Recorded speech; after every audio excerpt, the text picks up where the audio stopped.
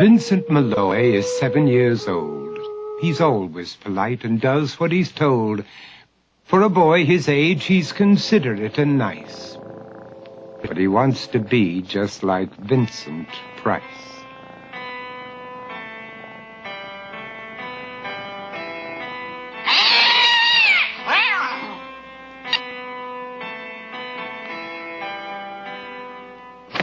He doesn't mind living with his sister, dog, and cats, though he'd rather share a home with spiders and bats.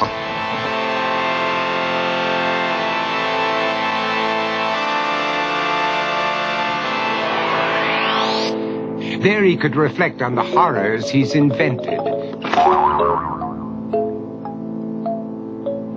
and wander dark hallways alone and tormented.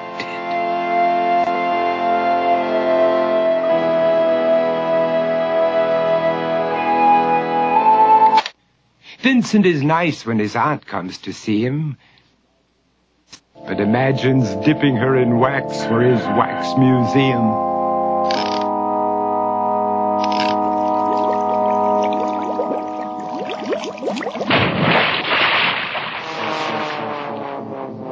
He likes to experiment on his dog, Abercrombie, in the hopes of creating a horrible zombie.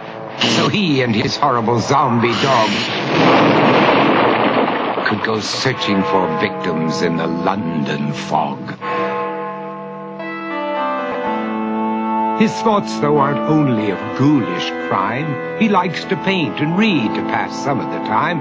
While other kids read books like Go, Jane, Go, Vincent's favorite author is Edgar Allan Poe. One night, while reading a gruesome tale, he read a passage that made him turn pale. Such horrible news he could not survive, for his beautiful wife had been buried alive.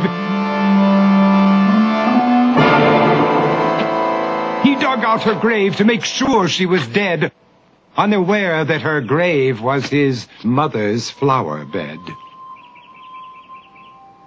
His mother sent Vincent off to his room. He knew he'd been banished to the Tower of Doom, where he was sentenced to spend the rest of his life alone with the portrait of his beautiful wife. While alone and insane, encased in his tomb, Vincent's mother burst suddenly into the room. She said, "If you want to, you can go out and play. It's sunny outside and a beautiful day."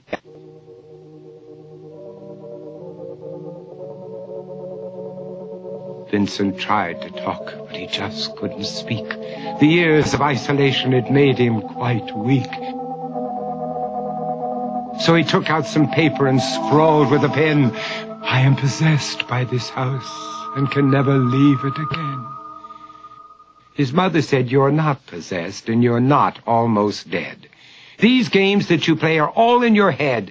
You're not Vincent Price, you're Vincent Malloy. You're not tormented or insane, you're just a young boy. You're 7 years old and you are my son.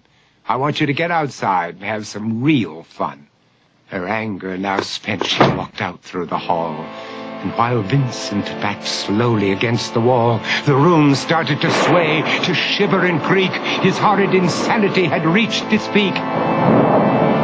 He saw Abercrombie, his zombie slave, and heard his wife call from beyond the grave. She spoke from her coffin and made ghoulish demands, while through cracking walls reached skeleton hands.